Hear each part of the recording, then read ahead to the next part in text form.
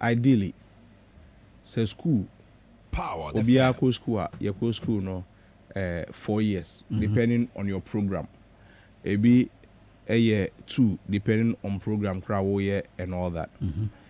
And if unfortunately we graduate somewhere in July and I say August and I say September, you are supposed to hand over to the next day. But because they want to remain the delegates, you know, you know, omonye handing over no. Inti no on paper no, utum say we ena Tein president as Sokotoaba, and I say we na ye wukom. That's the women commissioners as I say omokotoaba. But strategically and I say selfishly, you know, ebi ebeka say ye nya handing over no. Oti ase. Odasukuram. Aha, obi suso obeka cho say bi once there's an election, you know, okay, the new person must come and then vote. But then Jana to say, yes, and Jana also be anima, also be a this one at the same.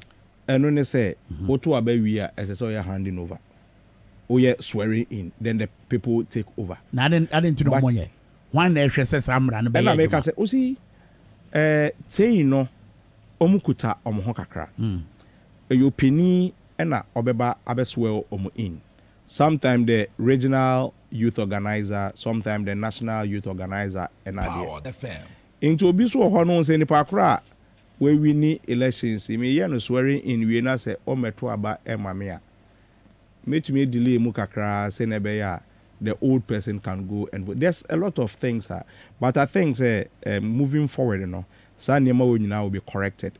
You benya proper timetable for everything to do their elections and to do a handing over. Okay. That will solve it moving forward. Okay.